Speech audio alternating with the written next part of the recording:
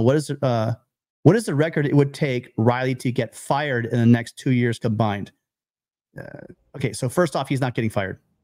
I mean, hell, even if he went, let's be absurd and say he goes 3-9 back-to-back seasons. Do you know the size of the contract that Lincoln Riley has? And do you think that USC is going to pull the plug in 2 seasons and fire him?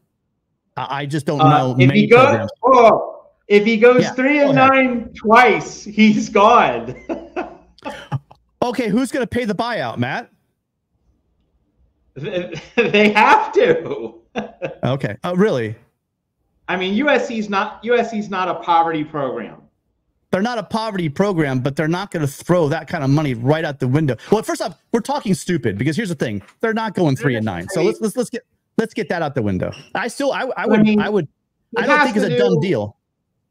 He has to do something. Like the bottom cannot fall out in the next 2 seasons. He will not be fired after this season, no matter what. Like, we can be clear, we can agree on that for sure. But he cannot have 2 straight terrible seasons.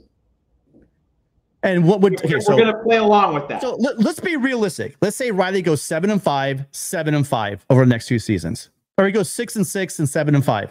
Is he fired? Gone. Yes. Yeah. Yep. You can't do that. That's Helton. And I'm not talking about 1 year. I'm talking about 2.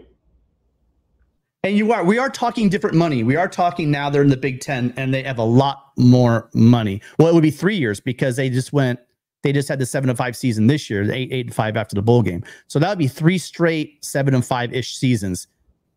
Yeah. And the more you say it to me, and also the fact is that you're starting in the Big Ten and you're getting that Big Ten money. We're not in a poverty conference anymore. So they do actually have some more money to play with. And USC.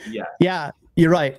I think you're actually, matter of fact, the more I think about it, you are right. I'm thinking old school though. I'm thinking old school administrations at USC, and I'm thinking just the old revenue USC had. Yeah, you're right. Okay, I hasten to say, I think they're going to be 9-3 this year, and I think they're probably going to contend for the playoff next year. That's what I think is going to happen. But just if we're answering Matthew Miller's question here, what's the record if we have 2 more 7-5 seasons?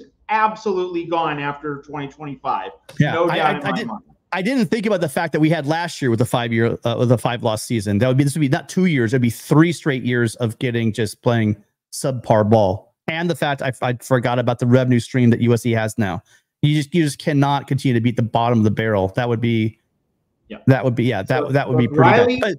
If Riley has a 7-5 season this year, that puts him on the hot seat next year, and next year he would need to coach his way off the hot seat in 2025. Okay, yeah, fully agree with you. And quite frankly, I think Lincoln Riley would have to agree with that. I mean, you have 3 years and you're going in the wrong direction. A 4th year in the wrong direction would be walking papers. But again, that's not happening. I mean, you guys can all dream. But that's we don't think it'll happen. But if it did, yeah. And who is my favorite new matchup? Without a doubt, it's Michigan. I have a lot of respect for the Michigan program. I come from Michigan. My family's from Michigan, so that's a little bit of a bias. But just the tradition of Michigan, I think that's going to be just something really special. We even kind of played with the idea that it might even kind of turn into some kind of, I know it's never going to be, it can't ever be, just because of the proximity of the Ohio State, Michigan battles, that border war you guys love to have. But I could absolutely see with just the traditions and the situations that USC and Michigan being, the schools that they are, building a rivalry. You can say the same thing probably about Ohio State because there's still quite a rivalry between USC and Ohio State, USC and Michigan.